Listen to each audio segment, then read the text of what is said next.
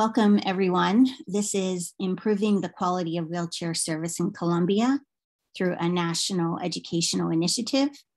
I am Nancy Augustine, and I will be moderating today's session. I will provide the CEU code at the end. Before we get started, please remember to mute yourself. You can ask questions using the chat feature, and we'll be providing those questions to Sara throughout the session. Now I'm pleased to turn it over to Sara Múnera, who is your presenter today. Thank you, Nancy. Hi, everyone. Welcome to this session. Thank you very much for joining this one, particularly with all of the amazing ones that we have available. So I really appreciate all of you being here. As Nancy just told you, I'm going to talk about how we have working to improve the quality of wheelchair services in Colombia through a national educational initiative. And on the screen, you can see the pictures of my friends and co-workers who have been working with me and with the whole country in this initiative. They are Fabian, Pedraza, Lina, Marcela, Florez, Freddy, Alfonso, Diaz, and myself. And I have two screens, so I will be looking at here and at here as well. So after 2 years of pandemic and everything virtual, I'm pretty sure we all know how to work on Zoom, but just in case, remember that you can turn on and off your camera and your microphone, that you can look at the list of participants, and you can also write in the chat. And I will definitely love to see you all. Now that we were not able to meet in person, I would love to see you virtually. So if it is possible for you to turn your camera on, that would be amazing, just so I know you are there and it's not just me talking like a crazy person here. Thank you, Anna. Hi. And another way for me to know that you are there and that you are engaged is the reactions that it's on the bottom portion of your Zoom. So you can click right there where it says reactions, and you have two pretty cool features that I love, which are like a faster arrow and a slower arrow. So you can ask me to go faster or to slow down. If necessary, don't hesitate to use that. I know that my accent is awesome. So if you don't understand anything, ask me to repeat that or go slower, and I will definitely do that.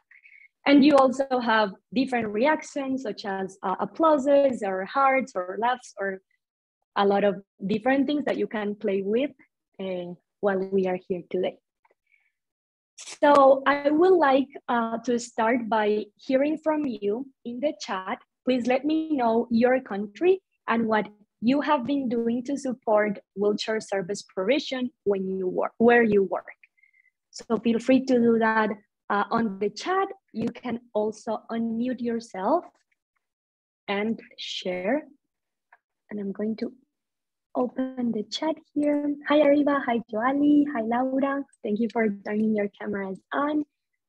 So we have Laura from Colombia. We have Laura takes different courses in wheelchair provision. Amazing. Alba from Dominican Republic, which has been doing a lot of different activities to improve wheelchair service provision there as well. We have Maria Camila from Colombia as well. Eleni, based in New York City, is the chair of RESNA International Special Interest Group. Great to have you here, Eleni. From Colorado, hi Rich, how are you? Anna from Brazil. She is the RESNA is involved with the RESNA International Special Interest Group.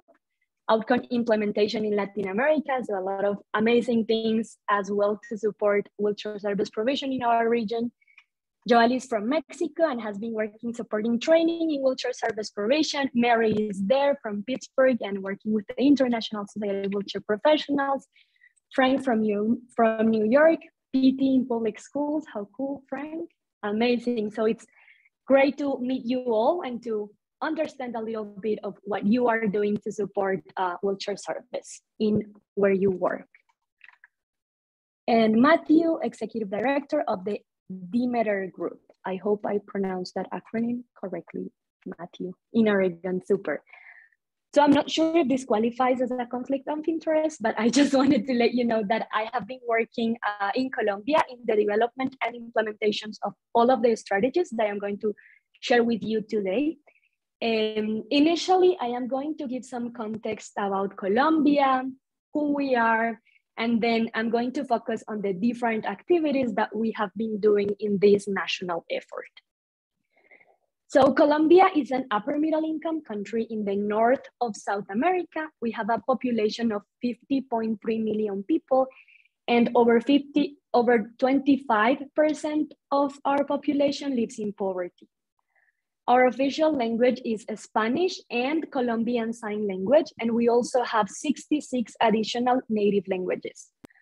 Most of our population, that is 94.74%, is covered by a mandatory healthcare plan, and the military forces have a special health system for militaries and for their families.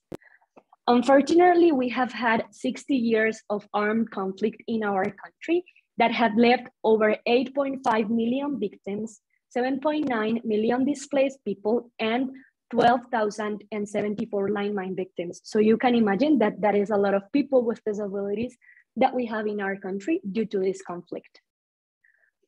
We are a democratic country with advanced rights for people with disabilities.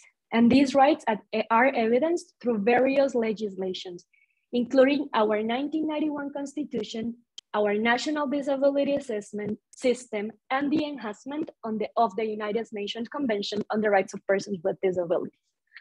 So as I just mentioned, the country has a national disability inclusion policy. This document was developed with a participatory approach, which means that people with disabilities were part of the process of the development, and as well as their representatives, organizations, and families. This document is centered in the Convention on the Rights of Persons with Disabilities and on the social model of disability. And it has replaced the previous public policies that promoted a focus on the social management of risk when addressing disability. However, there are a lot of challenges remaining to make Colombian society a society in which persons with disabilities are effectively included and their rights fully guaranteed. So in practice, people with disabilities continue to have poorer outcomes compared to those without disabilities, such as limited access to health, education, employment, among others. People can access our mandatory healthcare system in two ways. If they work, then they pay to be part of our healthcare system and they are part of the contributory group. And if they cannot work, they don't have the means to pay, so they are subsidized for those who can pay. So they are part of the subsidized part of our healthcare system. So 42% of the general population are affiliated to the subsidized health system, and 48% are part of the contributory system. But for people with disabilities, 70% are affiliated to the subsidized health system, and only 30% are part of the contributory one. So you can start seeing the discrepancies between the general population and those with disabilities. Additionally, persons with disabilities face a healthcare system that has therapeutic dispersion. So it is really difficult for a person to have the same physician throughout their life, or even throughout the same year on one appointment to the other one. They have different healthcare providers. It is difficult to access a specialized care when necessary, and they perceive different administrative and procedural barriers to access services. There is also a lack of training in healthcare to meet the needs of people with disabilities, and that of course aggravates this issue. So as I mentioned, in 2011, Colombia ratified the United Conventions on the Rights of Persons with Disabilities and created a national disability system and public policy regarding disability. As we all know, the UNCRPD states that mobility is a human right, so access to an appropriate wheelchairs and related services are also a human right. But unfortunately, as of today, wheelchairs are excluded from the national healthcare plan. So we have 4 or 5 different ways to access wheelchairs in our country.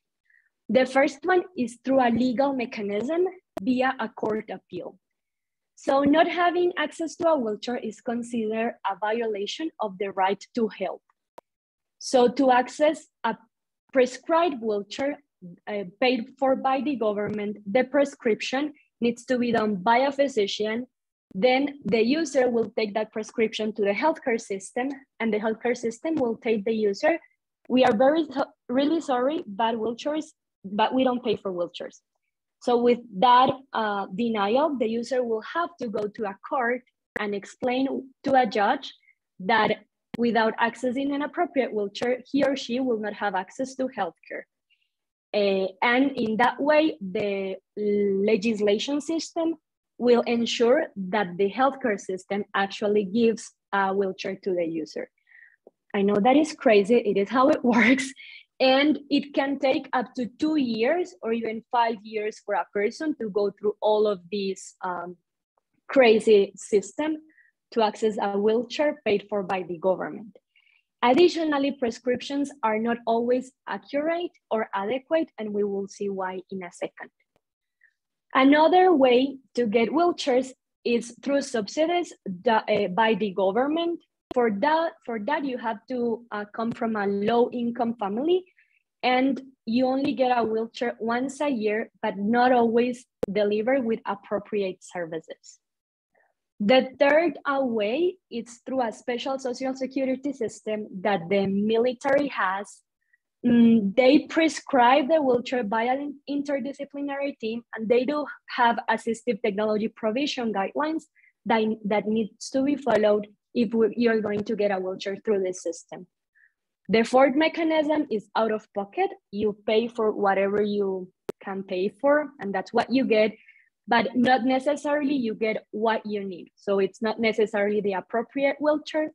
And the fifth one is charity through massive donations, that it's one size fits all type of wheelchair. I see we have a comment here in the chat from Eleni. In the US, people with disabilities also sometimes need to go to court to get their wheelchair. That's so interesting, Eleni. I had no idea that worked there. Similar as well. Thank you for letting us know.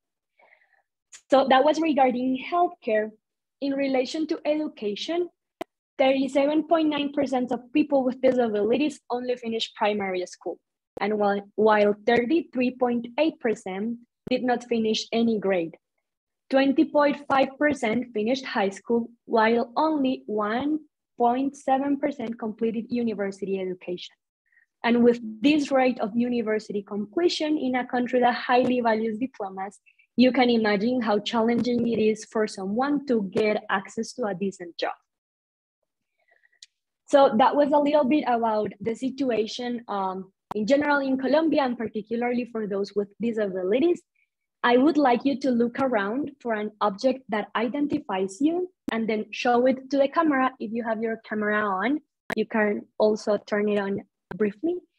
Or you can type in the chat what you have around that identifies you. And as you do, I would like you to share how different is the situation for people with disability in Colombia, in your country, I mean, when compared to the situation of those with disabilities in Colombia. So look around, something that identifies you, and I'll drink a bit of water in the meantime.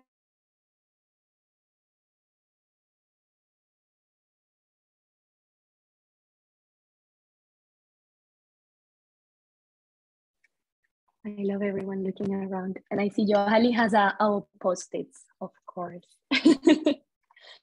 Would you like to share? And Mary has AirPods. Super, Mary, thanks. Laura has, a ballet ballerina, right? And Edward has earphones as well. And Arriba, I'm not sure. Oh, a candle. Love it. And how about you, Rich? I bet it's full of coffee. Super. Would any one of you like to share? Anali just, oh my gosh, look at that. Go baby, go from Anna, of course.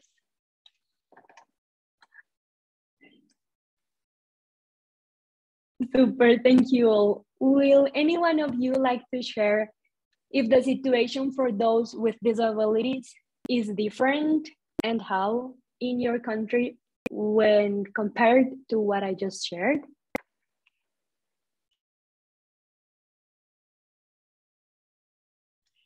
Well, I can say about the Go Baby Go project. So here we in the United States we say that the Go Baby Go it's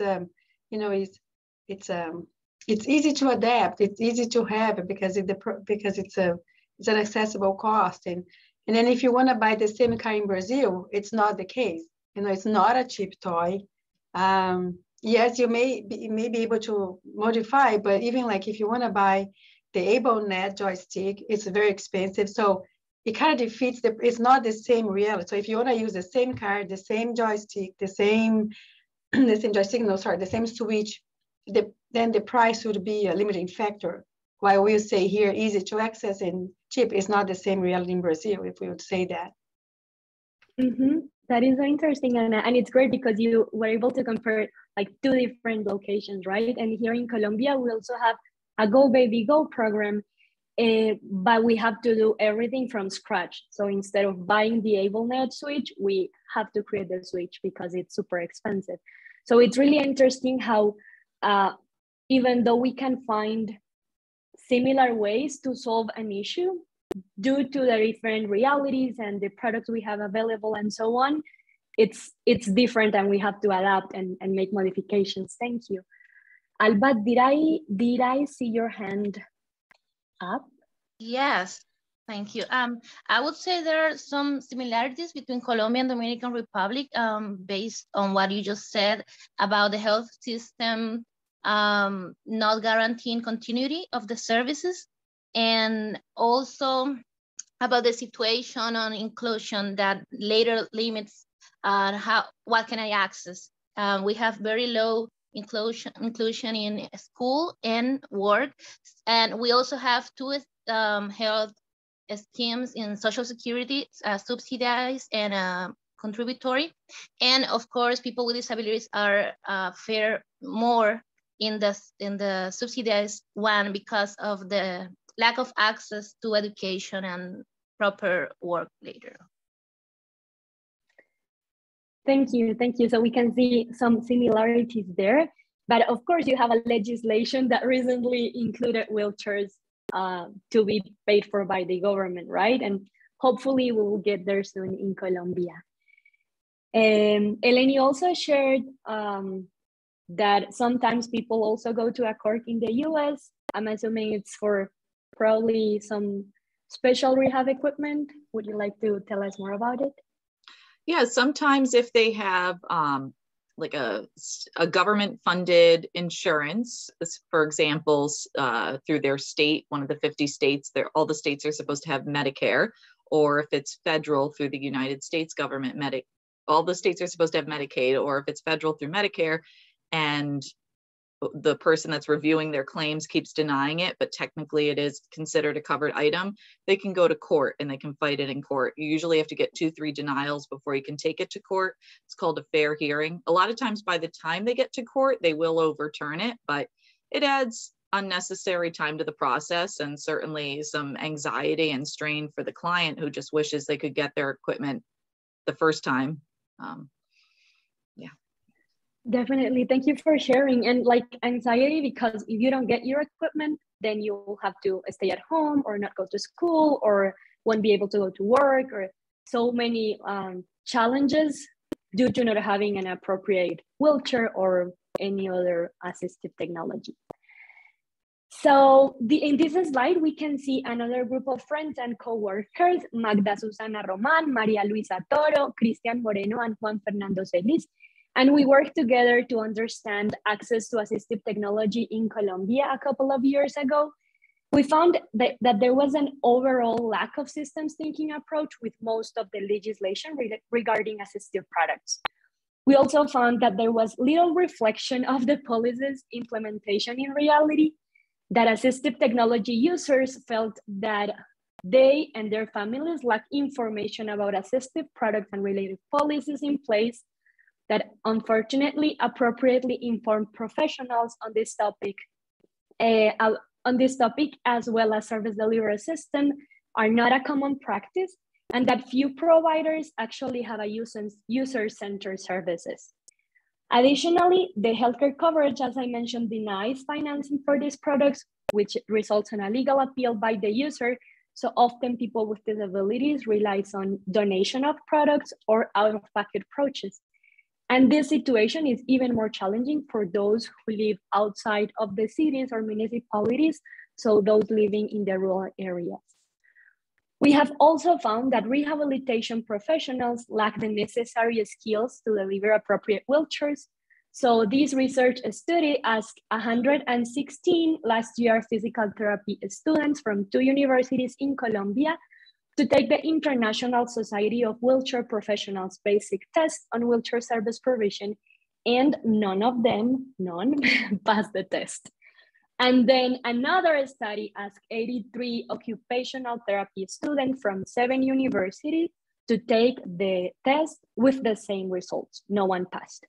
So these 2 researchers has helped us advocate on the need to implement wheelchair content in education into rehabilitation curricula. So that's what I wanted to share regarding Colombia. And if you want to learn more about our people and how we are super loud and full of music and colors and some of the challenges we have faced and how courageously we have faced them, you can watch Encanto by Disney. It's amazing, I love it. Super, now I will just talk about this national effort to improve the quality of wheelchair service. And here you can see a timeline of all the different activities we have followed, as well as the support from national stakeholders and international organizations. And I will explain each on a sec. And I'm looking at a comment from Mary, loving it and on repeat in our house. I know, I've seen it 2 times already. I'm going for the 3rd one. We don't talk about Bruno Alpha, you're totally right. Super. So in 2018, the Ministry of Health requested the National System of Education in Colombia, that's called SENA, the development of a training program that could allow national wheelchair manufacturer in order to improve access to this product and related services. So in this year, the government realized that they were having a lot of issues with this legal appeal system delivering wheelchairs that they didn't know were appropriate. And they thought that the way to solve this issue was to create a program that will allow them to manufacture locally different wheelchairs. So this National System of Education, it's called SENA, and they are training for free in every country of our corner. So as you can see in the picture, all of those white dots are the different training centers they have. They have 117 in all the region, especially in those islands that you can see on the top. That's pretty far away and they are there. So it's super important, the role of this stakeholder in order to give education for free to Colombians. And I'm looking at the chat. Sara, would you please describe the current prescription and provision process? Gracias, Rich. Yes, I will. Yes. So currently, a user needs to go to a physician, general doctor, and he or she will send the user to a physiatrist, physical medicine and rehabilitation doctor. This person will evaluate the user in around 30 to 40 minutes and prescribe a wheelchair. In some other cases, this person, the physiatrist, will ask for a prescription to a mobility group. So we will have their different therapists, physicians, PTs, OTs, and Laura says sometimes they only have 20 minutes to evaluate and provide a prescription. That is correct. Thank you, Laura.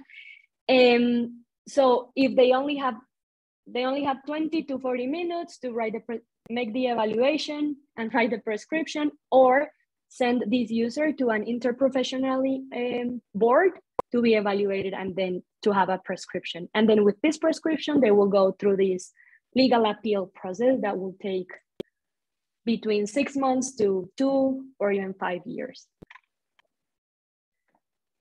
So with a system not working on an appropriate way, as I mentioned, they thought the solution to all of this is to have wheelchairs produced by local manufacturers and we will be all set. So fortunately, SENA requested some support from the committee of the Red Cross Colombia delegation, ICRC call, and they proposed the visit of an international expert from the NGO Motivation UK in order to assess the potential of SENA to offer such a training program, considering the context of the country and our needs. So the subject matter expert for motivation recommended that SENA could create this program, and a program that was similar to the one that they have in TADCOT, to the certificate course in wheelchair technology from the Tanzania Training Center for Orthopedic Technologists. And this expert also recognized that this program can support the current prosthetics and orthotics program that SENA has, and that the country should also work in a national manufacturer standard based on international examples, and that it was important to develop a wheelchair association so importers and local manufacturers can be involved in governmental discussions around this topic. So in order to better understand how this training program works, a group of representatives from both ICRC, COL, and SENA, and a local manufacturer went to TADCOT. So this trip allowed them to see an important opportunity to develop professional training, particularly with a modular approach, but also helped them to understand that there was no necessary link between increasing local manufacture and improving access to wheelchair if other elements such as training, regulation of products and services were not tackled. So we are now 1 year from this initial activity in 2019. And I'm looking at another comment in the chat from Joali. Was funding needed to have the content expert visit the country and conduct the assessment? I'm pretty sure the funding for this activity was in charge of ICRC delegation Colombia. So they were the ones that bring this person, and also the ones that supported the trip from ICRC, SENA, and the local manufacturer to TADCOT. So based on these recommendations from the expert as well as from the trip, we're shaping a more systems thinking approach to this topic. So in order to include other organizations and stakeholders, we held a mobility national workshop and a stakeholders meeting in November of 2019. And we, a Colombian company working in assistive technology education, which I'm proudly the founder, was invited to facilitate this meeting with ICRC, COL, and SENA. So the design of this workshop allowed participants to discuss how wheelchair delivery, wheelchair quality, training, education, and partnerships work in the country, and to find facilitators and barriers for each. There were 2 previous stakeholders meetings held in 2017 and 2018, but these were held on different parts of the region. The one from 2019 was held in Bogota, the capital of the country. And this one was the first one to have representation from the government, as well as from educators, rehabilitation centers, local vendors, and importers. So here you can see some pictures of the event. We first had a short presentation on the systems thinking approach, and then we decided to work in different groups. So each group had 2 prompts. The first one is to think about wheelchair service provision in Colombia, how it works, and to make a comparison between the WHO 8 steps and the steps that we follow in our country. So that's exactly what Rich just asked about. So here we have, and I cannot point, but in the first picture, we have in black the WHO 8 steps. And then in red, the way it works in Colombia. And one of the main things we noticed is that court or this legal appeal or the legal system was part of this, like heavily part of it, which didn't make a lot of sense since these are no rehabilitation professionals that truly understand the user needs or if the prescription is appropriate. So after they worked on this, they looked at different challenges for each of these steps that are not working appropriately and brainstorm on solutions to tackle these challenges. So then we had a break in which facilitators look at the different solutions and we group them by service regulation, product regulation, partnerships, and education. And then everyone came together and we asked them to join groups based on their expertise to think on different ways to develop these solutions. So here are some of the main outcomes of this national workshop. So we get a deeper understanding of how wheelchair service provision works in the country. So it's not working in an appropriate order. Sometimes the prescription is done before the evaluation. I know it sounds crazy, but sometimes it happens that way. And it's because since the physician only has 20 minutes to prescribe the wheelchair and to understand if the user, I don't know, it's taking appropriate care of their skin, or if he or she is going to school, or if they need any other support. So only 20 to 40 minutes to all of that. Sometimes they don't have time to actually evaluate the user. So they will just prescribe a wheelchair with some characteristics. We do not take measurements at this time.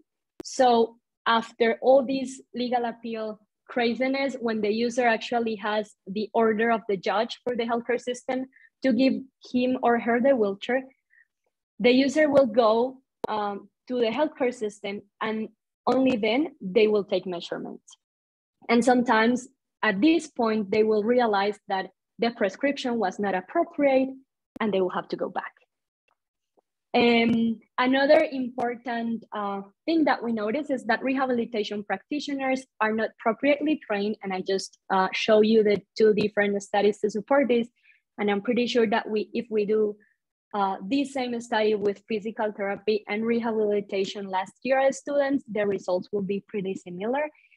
And so the evaluation is done differently by different professionals since we don't have a standardized way of getting trained. There is no clear funding path to access wheelchairs in our country, and the service provision is fragmented. So sometimes the physician that prescribes your wheelchair is not the same one that is going to see you in 2 or 3 months. So we don't have a way of knowing if the prescription and thus wheelchair is appropriate for the user or not. And we also don't have a way to evaluate the quality of the products that we have. And Rich, I just noticed your comment. That is what I was wondering. Do you mean about the path to access a wheelchair? Sorry, I didn't notice that earlier. So we also found specific activities that should be held to improve wheelchair service. So we thought that service regulation should be made based on the WHO 8 steps for wheelchair service provision, and particularly based on the different roles of rehabilitation professionals. We also thought that a product regulation should be in place and that stakeholders should work together to have a common language regarding wheelchair service provision. It was about the prescription happening before the evaluation. Yeah, it's crazy. So as a group, looking at all this, we decided that education was a fundamental first step that we wanted to tackle. So during that same month, in November 2019, we had another stakeholder meeting, this time focused on education. So to understand the different skills and knowledge that were needed by all of those who were part of wheelchair service provision based on the WHO 8 steps, and to brainstorm in training modalities and existing courses that were available.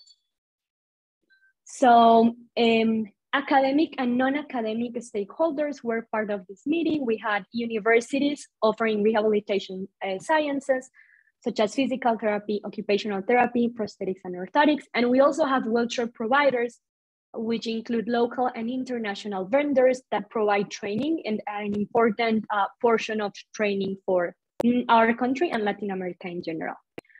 So as facilitators, we prepared a document for each group that had all the different roles that stakeholders had. Well, not all the different, but some of the roles that stakeholders held in wheelchair service provision. So we have one document for manufacturers, designers, and technicians, another document for clinician, another document for importers or distributors, and one for administrators. And we listed the role and then the WHO 8 steps. And we asked the group to add all the knowledge and skills that each of these roles were going to need for all of those steps. And then we asked them if we already have courses to support that type of training, or if we didn't have those courses available either in our country or internationally, then what were the resources that were going to be necessary? Based on this, different education curricula is going to be developed for technicians, for clinicians, and for wheelchair service administrators. And a subgroup is already working on moving this forward. And then 2019 came the COVID pandemic and all of our activities get paused. So it was interesting because, as you can see, the pace was moving really fast towards the end. So in November, we had 2 super productive meetings, and we had a plan to move forward during 2020. And then, of course, life changes for all of us. And then this year, in August 2021, the Direction of Medical Devices and the Office of Social Promotion of the Ministry of Health is starting developing a manual of good practice and sanitary requirements for wheelchair service provision in Colombia. And these manuals opens the door for regulation of products, services, and personnel. So they have done this work based on a previous experience they had when regulated orthopedic devices for external use, such as orthoses and prostheses. And this work of creating the regulation for P&O created then a legislation that is called the Resolution 2968. And as a result, SENA created a curriculum to train personnel based on ISPO standards and design specific environments to support this training in different regions of our country. So the government thought it was a really interesting process and wanted to do something similar for wheelchairs. So from October to December, we held 11 meetings with the Ministry of Health. They requested different wheelchair stakeholders to review the manual, to give feedback, and to agree on a future legislation based on the manual to be issued and implemented within the next couple of years. So we can see some of the pictures. The way it worked is that we all read the document, explained our concerns, and then we talked about it. So this manual of good practice and sanitary requirements for wheelchair service provision is not yet available. It's going to be published within the next couple of months, but I can let you know that it will include information regarding the different roles and the different certifications those working in wheelchair service provision should have. And these certifications are based on the International Society of Wheelchair Professional Certification Program, which is super amazing. So for us, that was an amazing quantum leap to start requesting to develop a training program in 2018. And now to having a national agenda that is moving forward with different stakeholders talking the same language, with a manual of good practice and sanitary requirements for wheelchair service provision, with certificate requirements for those working in wheelchair service provision, and with an educational group that has been leading the effort to improve education and training. So I would like to see in the chat if you have any other actions in mind that we can take to keep moving forward the wheelchair sector in Colombia. And if you have any other comments or questions at this time, feel free to either put them on the chat or unmute yourself.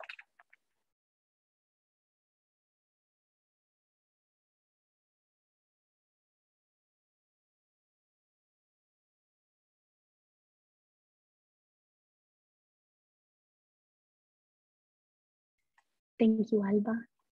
I saw the clapping hands.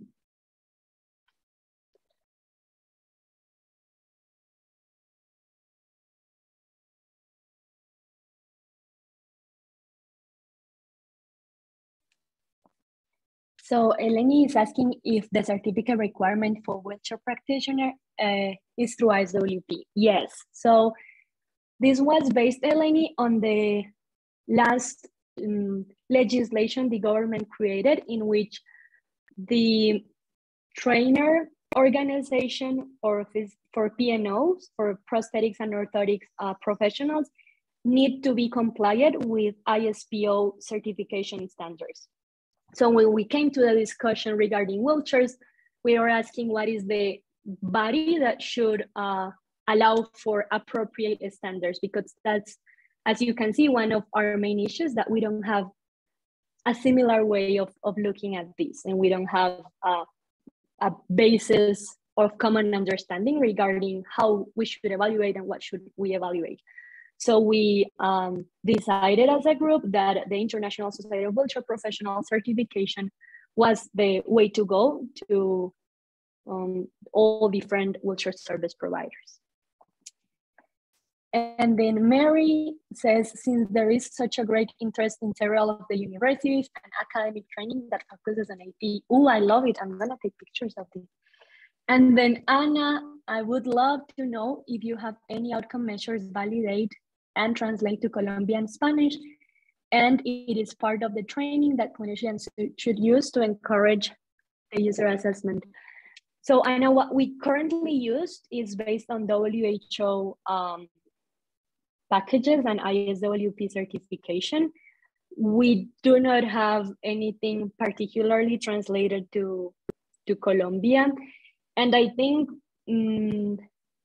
outcome measures are like a next step, where we have that in our, I don't know, mid future, because we are still trying to get commonalities on some of the basic things. Rich says, great work, Sara. You are making progress after so many years of being agile. Rich, thank you. I'm not gonna keep reading. And then Arriba, can you expand on how you started this movement before your request? Yes, Arriba, I will show that in a second. We should have more interaction between the people that work in wheelchair provision to learn from others' point of view and knowledge. That is totally right, Laura, thank you. Great example of co-working between INGO, ICRC, and Motivation, Education Institute, and Professional Growth. Thank you, for Christopher. And I will take a picture of this. Thank you all. So I will go to Arriba's point in 1 second. I just wanted to share some of the key elements that we have seen, as well as the lessons learned. So I think that the government and other stakeholders' involvement has been fundamental to actually have this national effort to improve wheelchair services. So for this to become part of a national agenda and to work from different perspectives, instead of just focusing all efforts in one specific topic with low impact for wheelchair users, I think the involvement of different stakeholders and the systems thinking approach was super important. And one of the things that we have learned as well is the pace of implementation of different projects or activities are based on the availability and agendas of different stakeholders. And as I was looking at this yesterday, I came upon this presentation that I did in 2017 when I was starting my master's in rehab science and technology at the University of Pittsburgh. And with Dr. Carmen and Maria Toro, we talk about people, policies, products, and provision in Colombia, and proposed a strategy to move the wheelchair sector forward. And we said that we were going to have our first stakeholder meeting. And as I just mentioned, we took 3 to actually create a change. We say that we wanted to advocate with the Institute of Technology. We did that with not a lot of results. Probably we will see those results in a couple of years. So I think that part of the conclusion is that plans are changing constantly based on the pace of implementation and based on the different, as I mentioned, agendas or needs for different stakeholders. But I'm pretty sure that if we know where we're going as a country, if we know what we want to improve and why we want to do it, then even though it is not through the path that we originally planned, we will get there, right? And it wasn't in 2018, but in 2021, 2022, that we are like creating change. So I think that was amazing to see a presentation yesterday. So some of the challenges, of course, COVID-19 modified the priorities of our government. And once again, based on the government agenda, they needed to have this new legislation as soon as possible. So that's why we had 11 meetings in 2 months during the last months of the year, like the first day of the novena, which is some religious thing here in Colombia. We were in a meeting that was crazy. And another challenge is to actually implement this international vision to our local activities. So even though all of the workshops and all of the activities have been based on international standards, we talk about WHO, ISWP, RESNA, we bring all these amazing position papers and so on. We have a different way of understanding disability and of understanding assistive technology. So when you want to explain to a healthcare system that a wheelchair doesn't only allow health, but also education and so on. And I know it happens something similar in the US.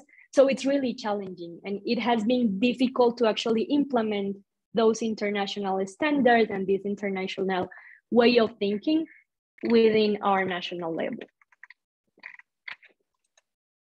So I like to think on the systems thinking approach framework as a puzzle. And there are some pieces of the puzzle that are strengthened and that we have been working more on and that are bigger, such as policy, the creation of this new manual, such as partnerships. Is amazing that most of the people that work in the wheelchair sector in Colombia already know each other. We have been working in personnel, understanding the different roles and the different knowledge and skills they should have. We have talked about the pace of implementation of these changes. We have discussed the different places in which users access assistive technology and how this changes. But unfortunately, this is not seen in the policy. So even though we know those living in rural areas have more challenges to access wheelchairs, there is no information regarding that on the legislation. We still have to work on the promotion, how we promote wheelchairs, how we talk about these devices, what biases do we have regarding this type of products. We also have to work more with the product itself, with international regulation, understanding quality, understanding the procurement process that our government and different stakeholders are gonna take. And unfortunately, people with disabilities, wheelchair users, have not been in the center of this process. So the government, when they did the different meetings in order to create the manual, they did invite wheelchair users and wheelchair users organizations, but their participation was not as expected or necessary in order to actually be part of this. And we have also have to talk in the wheelchair provision, in the WHO 8 steps way of accessing wheelchair in order to actually have an adequate path for users to access. So that's what I wanted to share with you. You have our email address on that slide, and we.educacion, it's the Instagram for We, my company, so feel free to contact there. And I think we have more time for comments or questions.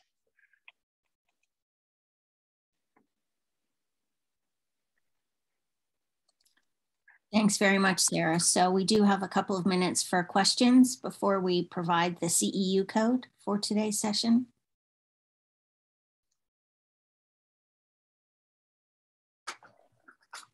So Sara, Question. Oh, maybe I should have raised my hand. I'm sorry. So my name's Eleni and I'm an OT. I work at Permobile as a clinical education manager, but I also volunteer with RESNA as the chair of their international special interest group. And we've been hearing for years people interested in getting the ATP exam translated into Spanish and utilizing that as a certification type of tool outside of the US and Canada. RESNA has yet to do that, but I'm so happy that ISWP exists and their tools are available in a range of languages. I'm just curious, was that something you explored trying to go through RESNA and it didn't work out and you went to ISWP, or ISWP's resources really matched what Colombia was looking to build better? That's a great question, Eleni. I like it. Yeah. And I actually have volunteered translating some of the RESNA tools into Spanish. So we definitely have a connection there. I do think we didn't explore other options. We just saw ISPO and immediately thought ISWP, like that was the translation. I do think there are some challenges to get RESNA certification in some of our countries. The main one, it's how expensive it is for us who don't earn in dollars. Yeah. And the second one, I think it's the way you access the evaluation, like with the website and all that. So, but that is not something we looked at the time. Okay, and I'm so happy you found something that worked for you. Thanks.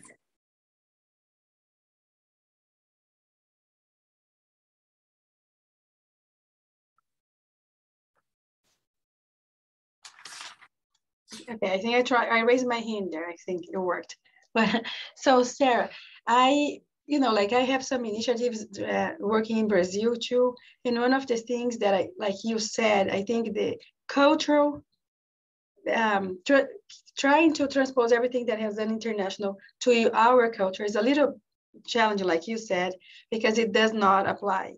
So I think, I don't know, like I just wanna, when this guideline is ready, that the process that you guys are working, because when you were talking about, like the public and the private and how you get the wheelchairs. So even though our countries have nuances and they're different, it's still like in the big picture, very similar. So if, I don't know how, maybe Argentina, maybe other countries are also like towards this, but maybe something that we could think about it being like Latin America. If this is a guideline that is going to be published, if you share with others and see how the process was established and things that you learn of using the ISWP, and maybe how can we, each of the groups that would be interested in participating, how can we culturally adapt this? Because I think that's one of the biggest challenge that we face with outcomes, right? They can be translated into Portuguese or Spanish, but do they really represent that culture, that country? So I think if, that today we have the happy hour Latin America, maybe that would be a nice way to us even talk about price, cost, access to conferences like this. So like this year, Felipe Correa and I were in the advisory board and we were like, okay, RESNA, had a scale for prices, let's do this too. So like we want people that have some more access than others, we want to include everybody. So I think this discussion should be continued, like access to education that manual like yours, that is very similar, I'm sure, to Brazil, but Chile, Peru, like we all have the same social barriers, right? Like poverty and access to care.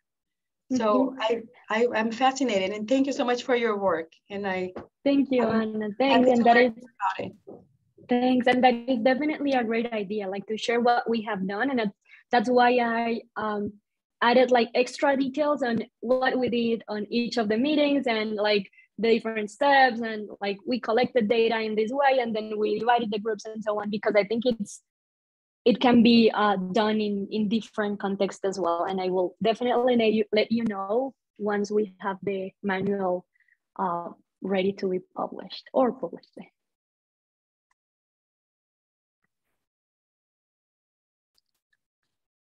So why don't I take this opportunity to provide the CEU code for this session, which is DP2T T3, DP2, TT3. And I just put it in the chat as well. But we certainly have about 5 more minutes to continue the conversation. Thanks, Nancy.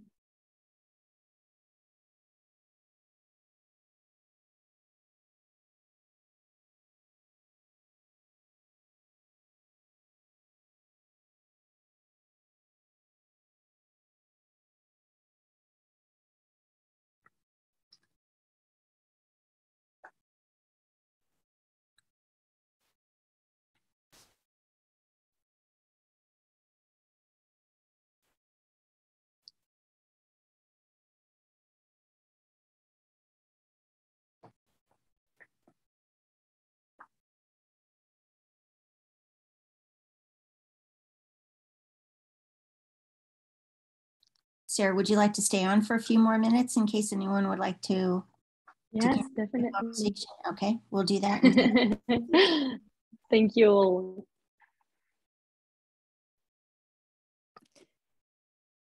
Sarah, since there are still some people on and you can weigh in on this too, to I think both Anna's point and Eleni's point about RESNA and the integration with ISWP and other organizations. I think RESNA is very interested in looking at these pathway programs to try to increase more ATPs worldwide, so both within the US and globally. And we've had conversations. So I met with Elisa Brownlee and Andrea Van Hook, so the RESNA Professional Standards Board chair and the executive director, and proposed this concept that the WSP from ISWP might fit really nicely, right, with the ATP, because it's this very basic fundamental do no harm as a pathway. And Perry Lowe, who has done a lot of work in this area too, and also happens to be a RESNA board member, has used his spot to try to advocate this also. So I think it's part of the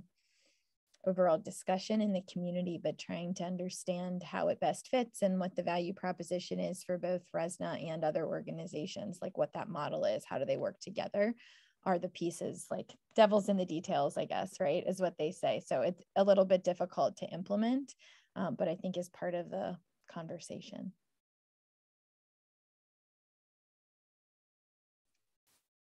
And I do think it's a great idea, because like different certifications can improve your work as a therapist in different ways, right? So if you need this international approach or are living in a lower middle income country, then probably ISWP, it's like what you need. But if you can, based on that, access to ATP or SMS, I think that's amazing. And the same way or the other way around. Like if you are already an ATP but want to do more international work, then having this extra information regarding context and how to work in different settings can serve you as well. So I think it will be great to keep that discussion on how to support the promotion of different certifications. Thank you. Sarah, we have about 2 minutes left. So if we have one more brief question, we could take that. Otherwise, I think we'll start to close the session at this point. But thank you so much. It was terrific. Thank you all.